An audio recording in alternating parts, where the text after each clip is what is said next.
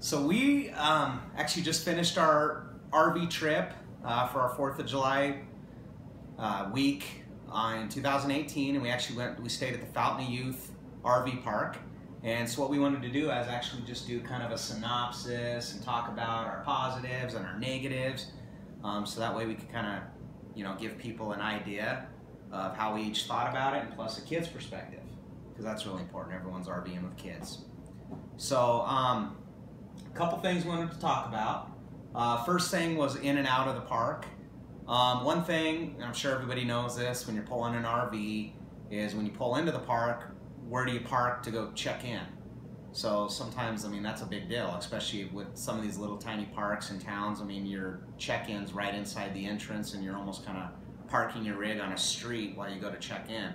What was really cool about this place, and we didn't know what to expect, but when you pull in, right in front of their main office, they've got like a little pull-in area with a stop sign, and you can actually get out and check in right there. And you're not, no cars are going by you, so that was really, really nice. And there's like visible signs, so you know exactly where to go. And Exactly. It says go up here and stop, so it's not confusing and you know what to do. Yeah, and that was nice. It was easy to pull in. It wasn't super busy or anything like that.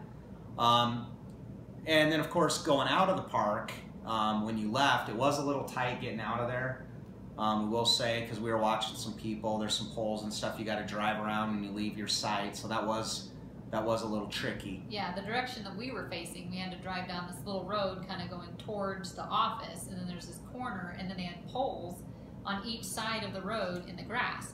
Well, then trying to get the rigs around that, we did, and there was room, but we watched another rig, and it was really close. So that's just something to kind of watch for, be careful of. Something to think, yeah. The other thing, too, is there was a whole bunch of pull-through sites, which I think actually most of the park was pull-through sites, so that was really nice. There is some backup ones as well, and it was kind of cool. There's a lot of places for tents, so if you're a tent person, they did actually have a lot of places where someone could set up a tent. And they did have quite a few trees, which is nice, because that gives you shade. Some of the spots, especially more towards the office, some were actually had a lot of bushes and trees, and we noticed it was kind of hard for some people to get their slide outs out. So you might want to just kind of like look at whatever site they gave you and make sure it's gonna actually be big enough for you to get your slide outs out and stuff. But most of them were fine. Like ours had plenty of room to pull in and right. hook everything up. Yeah, so the site was really cool because we were able to just pull right into it. Positive things about the site, of course, is it's a pull through. The other positive thing about it is it was long, so we're actually able to pull our vehicle all the way in, so that was nice. Negative thing though is it was tight. It was like she was mentioning, the trees kind of getting in the way of the slide out. That was an issue with a lot of the sites. With ours, it was just basically one rig to the next. There wasn't a whole lot of room between them, and but you got your positives and negatives with everything. And the sewer hose. The sewer hose, that was a negative, I will say, because when we did set up the sewer hose, and probably some of this affects to where your sewer line is on your RV. Ours is kind of towards the back, but where the sewer hookup was, it wasn't 100% flat, so the sewer hose had to go up and try to hook into the sewer, I guess, pipe that was actually above ground. So it kind of looked like our neighbors was the same way too. So yeah, so it was kind of tricky. I will say that I had to really adjust that little ladder thing you put the sewer hose on. I know somebody out there is going to know the exact detailed name of that thing, but I had to readjust it and move it around. So that was kind of tricky. But as far as like the water hookup, that was nice. No problems there. They did have a picnic bench there, but it was kind of old and wobbly. So yeah, but they did have a picnic bench. Needs a little bit of work. What do you think about the site? Well, it was pretty cool.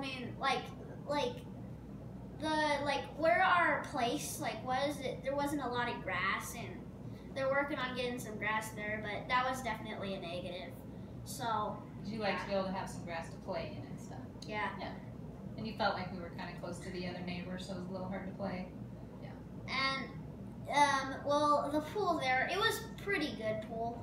It was like some pools, like when you go in there, like you're freezing after like 10 seconds. This pool, like, you can go in there for a long time, and it was really warm. And the cool thing about this pool was it's like there was a rock in the middle of it that was fun to climb on and jump off of. So that was a positive. That was really good. That's true. They do have a good pool, and it's huge, tons of room. They do allow floaties, which a lot of pools don't. So that is a cool thing. Well, and the incredible thing about the pool too, though, is it's actually part of Thermopolis' hot springs. So they say Thermopolis has the biggest hot springs in the world. This pool, and I have no idea how they got this, but the Fountain of Youth RV Park, it's called the Fountain of Youth because they have hot spring pools right there. And they're warm. And they're warm, yeah. That's the incredible thing. And actually, swim as long as you want, and you're not freezing. And in the other video, we have you know, some more pictures and video of each pool, but they have one pool that's really hot, one pool that's a little bit warmer, more like a jacuzzi, and then another pool that's more like a swimming pool, but it's still probably 80, 90 degrees, I would assume. I mean, I shiver really easy in pool water, and I had no problems in there at all, so that was really cool. So I definitely think there's a lot of potential with their pool area there. There's more things they could do. And the Wi-Fi? And the Wi-Fi, and ours could have been a little bit more, you know, improved because we were closer to the office, of course.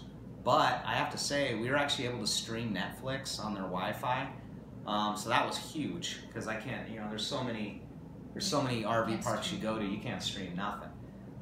The cell phone service was almost non-existent though. I tried to make a phone call and I couldn't connect, and the person couldn't hear me. So cell phone's not very good, but the Wi-Fi was awesome. At least they do have Wi-Fi. I was able to get on their Wi-Fi and get on the internet and stuff like that. So that's cool. Yeah, that was huge. And but no cable hookups. I did look for that. There wasn't a cable hookup there, but I'm assuming if you have satellite though, that would have worked as well, which we don't have that. But playground. They do have a playground. Yeah. What did you think of the playground?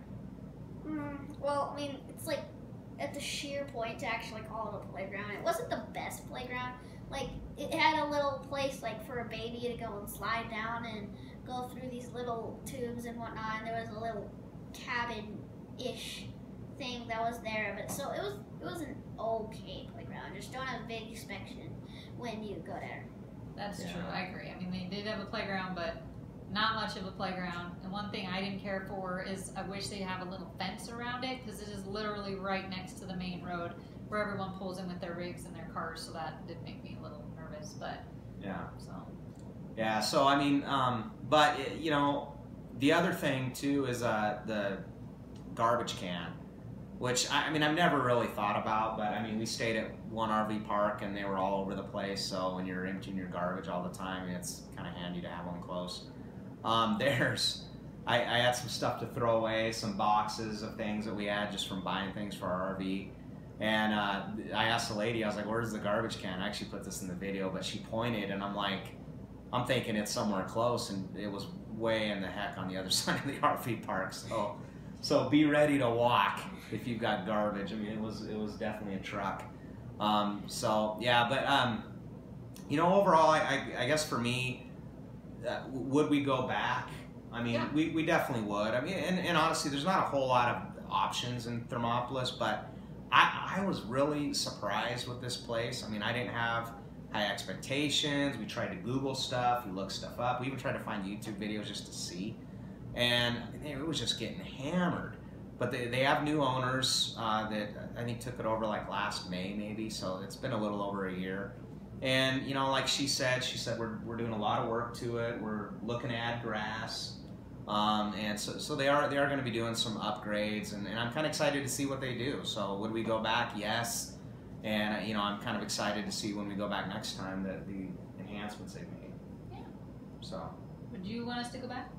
Yeah, I think it's a really good park. Okay. Yeah. Last thing I do want to mention is they have this thing they call it the bunkhouse, which is like your showers, some bathrooms, that kind of stuff.